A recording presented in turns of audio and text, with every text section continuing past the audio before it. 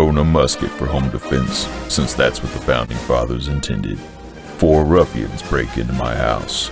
What the devil? As I grab my powdered wig and Kentucky long rifle. Blow a golf ball size hole through the first man. He's dead on the spot. Draw my pistol on the second man. Misses him entirely because it's smoothbore and nails the neighbor's dog. I have to resort to the cannon mounted at the top of the stairs, loaded with grape shot. Tally-ho, lads! The grape shot shreds 2 men in the blast. The sound and extra shrapnel set off car alarms. Fix bayonets. It charged the last terrified rapscallion.